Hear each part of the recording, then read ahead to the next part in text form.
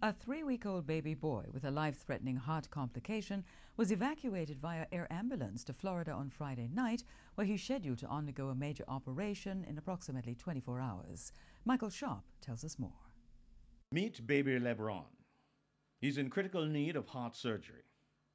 His anxious parents, Howard and Gerhani, keep the vigil at his bedside, willing him to hang in there. They named him after the basketball superstar Lebron James of the Miami Heats.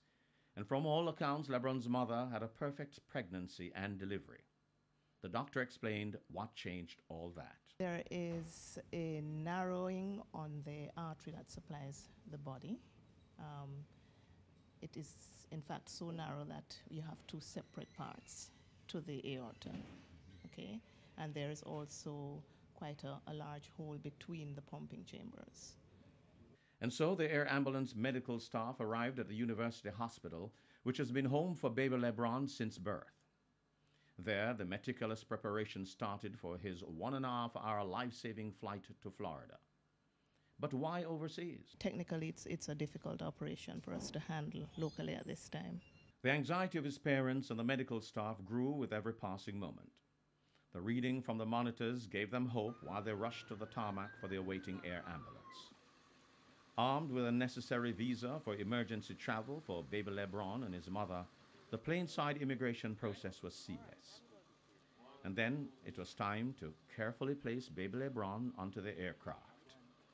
Destination, Joe DiMaggio Cardiac Hospital in Hollywood, Florida.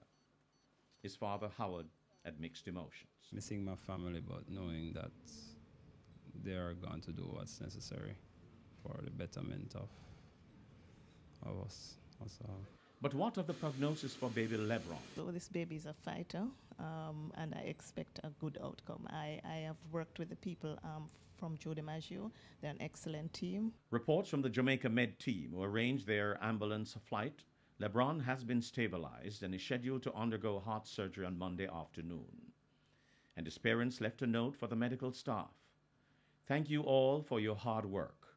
We'll keep you up to date. Lebron will live. Michael Shaw, TVJ News.